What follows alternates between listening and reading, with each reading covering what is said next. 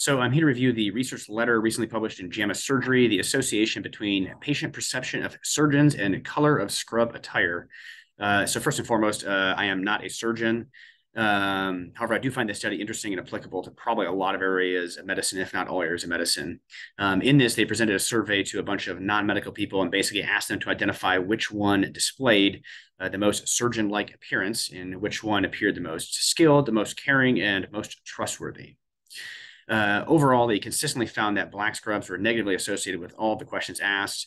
They found that green scrubs were the most surgeon-like in appearance. Blue scrubs were most associated with trustworthiness and caring.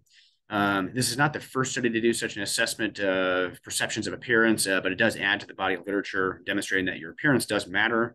That said, I am reading this paper and presenting it to you while I'm wearing black scrubs. How ironic, huh?